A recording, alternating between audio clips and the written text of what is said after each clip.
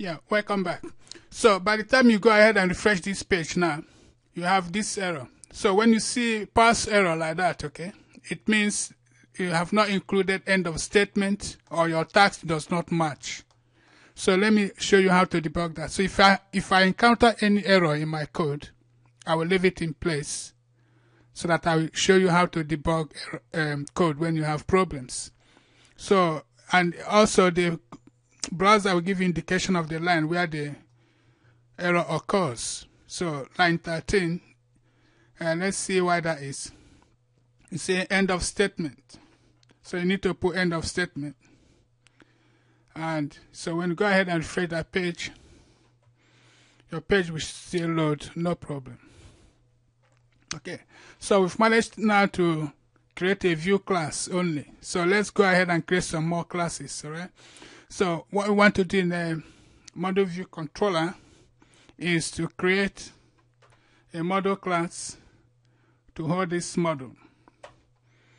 Now let's call that login, because it's this model is for login model, okay?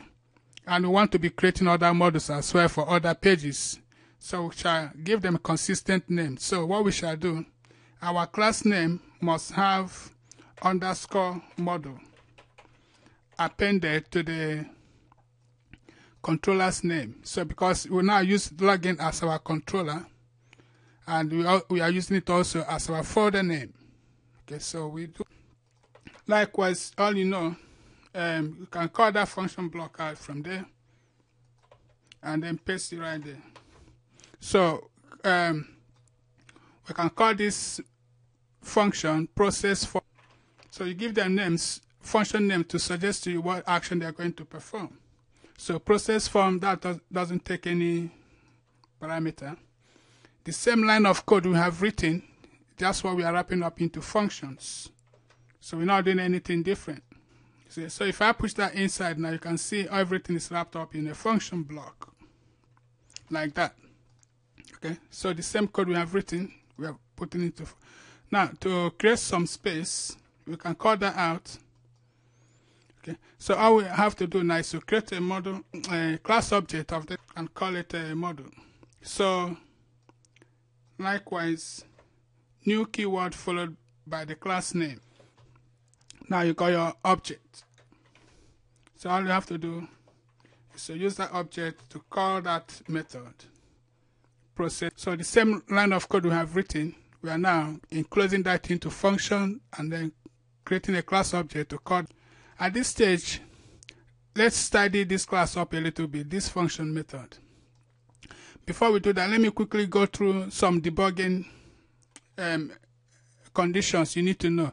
When you create class objects, you may be tempted to use this keyword. Right? If you do that, it will cause error. Although it's a valid object, you will think, but it will cause error when you're using it like that. Okay. Let me refresh this page. Because this is tutorial, anything that will cause problem in a code, I will highlight it to you. All right. Using this when in not object context. That's one of the errors. So you cannot use this keyword here when you're not wrapping this up in an object. Now, to create a private property, you can go ahead and create a private property like that. Dollar prefix for a variable name. You can go ahead and call this file extension and create another property, call it folder name. Now, you know, variables hold values that can later be retrieved in your code. So call that out from there and let it hold that value for you. Okay. Likewise, you do the same for your file and then simply replace it where you got it out from. File extension goes right there and the folder name goes right there. Now, let me show you this. As this can also cause problems because these are not local variables.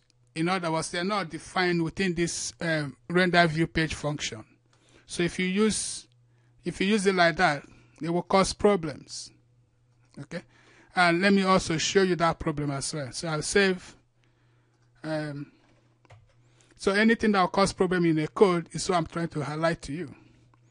Now, we see that problem, undefined variable, folder name, file extension. They're not defined in the local function, and you are using them like that. So to avoid that problem, all you have to do, proceed out this keyword, meaning this property within this class. All right? So now that you've done that, there will be no problem anymore. So your page will load accordingly. Okay. So bear that in mind. When you're defining a private property, you can use it in any function within that class, but you must append this keyword to that variable name. And that's the condition. Okay. So we've got our class model. So now we need to create a controller class. So that's your class block. Now this is our main controller. We need to create a controller for that login. So every controller page, every page controller extends main controller. See, the same code we have written, we've not written we're not doing anything different. So we want the main controller to take this responsibility of creating two instances. You know, like we said, the definition, controller provide instance of the view class and instance of the model class to any page controllers that extends or inherited from it. And this is how it's done. So it does so in a code. Okay. And now this other code belongs to this login controller. Okay. So simply that's what we want to achieve here. So what we have to do is to create a function construct underscore construct the constructor, and now you can use this keyword here because we are creating this variable with the intention to use it in a different class to call method from the view class. You have to put this keyword here. If you don't, it will cause problem, and I will leave it like that. When that error occurs, I will show you why. Now, the second function from this controller will be the function that will load our models, where they return the instance of the model class. You could call it get model instance if you like, but it's a function name. It does not matter. You can call it anything. So what that does, it will bring this to you. Okay. So now what you want this class to do, login controller, is to create instance of the parent class that will return this view object like that. Parent double colon, you put your construct statement there. Okay, so now you're calling that a parent constructor function. So you also need to create a function here. Call it get default page, and now that will take care of this action here. Your get default page will take care of that, and now the other function now will be the function that will be implemented by this process form. So you call that model function same name as the controller function to be consistent. So process form is simply calling that function described in the model class.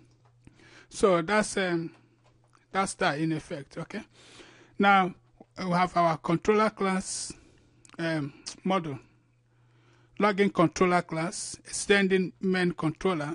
Because it calls the parent constructor function, that will allow you to use this view object in this class. But you have to proceed that with this keyword because it's not local. It's not local variable, so you have to use this keyword there. And if you don't, it will throw error. Simple as that. Okay, so that will end in the next video, I will stop here. In the next video, all I have to do then is to create instance of this login class, and then that will load our pages for us. Okay, and then we can modify this load model function to be able to load other models as well, not just login.